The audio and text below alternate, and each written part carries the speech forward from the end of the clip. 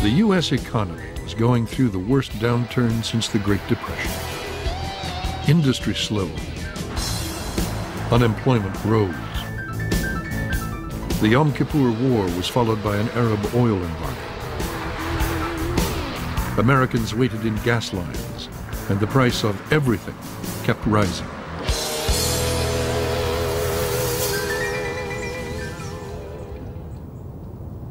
Chicago school economists had always argued that rigid government regulations were keeping prices high and fueling inflation.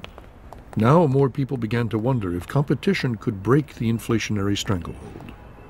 What is the effect of regulating the airlines? What is the effect of regulating the trucking industry? And what is the effect of regulating the railroad industry? Very often, it raises prices. Instead of allowing competition, it suppresses competition. Number 4 is... In 1962 of Juliet, monitor tower 126, point enter. You got a 43 heavy, runway 32 left at Mike.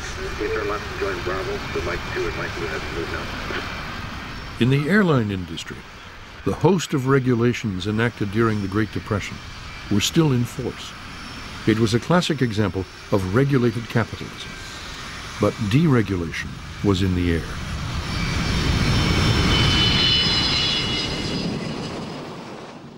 Stephen Breyer, now a Supreme Court justice, then a Harvard professor, was asked by liberal Democratic Senator Ted Kennedy to head a Senate investigation of airline regulations. You discovered that basically the same firms that had been there in 1938 were still there. Those were the major carriers, and nobody knew. The hearings began, and officials from the Civil Aeronautics Board were called to testify. And it turned out that 5% of their time went to stop prices that were too high, and 95% of their time went to stop prices that were too low. But always the effort was to keep the price high and not low. Naturally, the established airlines were quite happy with this arrangement. And we'd say, when was the last time you granted a new route? Well, regulations meant that major carriers like Pan Am never had to compete with newcomers.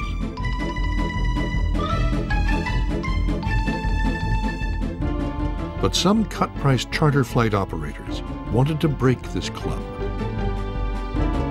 Leading the struggle against Pan Am over its profitable transatlantic flights was an exuberant Englishman called Freddie Laker.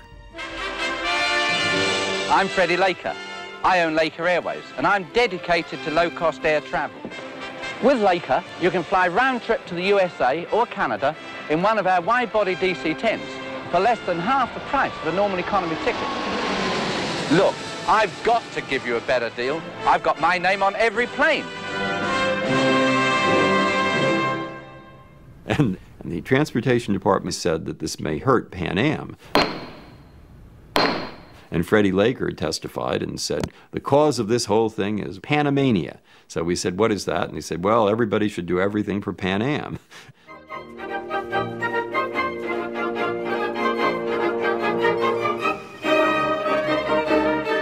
The man who was to sweep away airline regulations is a lifelong Gilbert and Sullivan fan.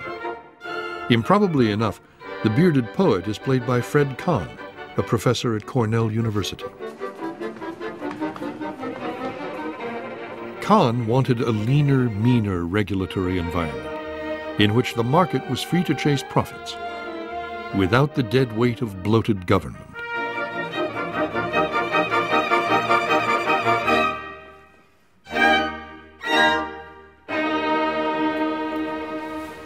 Democratic President Jimmy Carter made Kahn head of the Civil Aeronautics Board. Kahn had spent years studying government regulation. Now he had a chance to do something about it. And when I got to the Civil Aeronautics Board, the biggest division under me was the Division of Enforcement.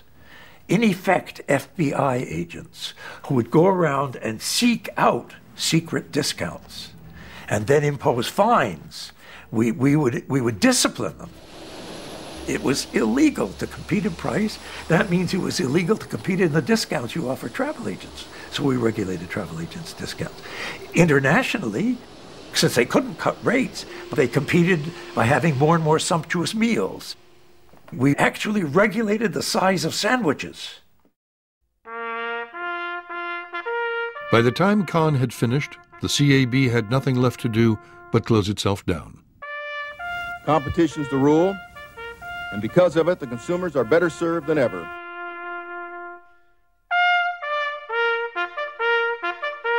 Airline deregulation led to painful turbulence as new carriers came and went.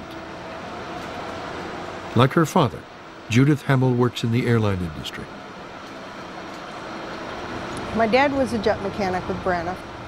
At the age of 59, he found that his skills were no longer desirable or needed.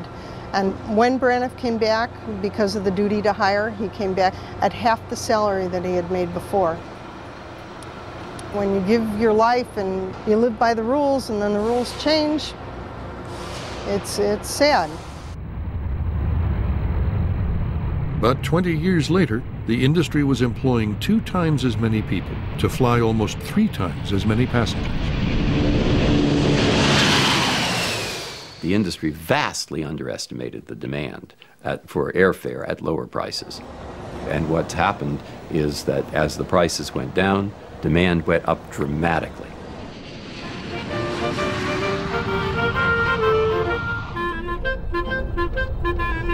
And once they were free to compete, you began to get Super Saver fares and Super Apex fares and potato fares and peanuts fares. And so an explosion of discounting and competition. Well, those were dramatic.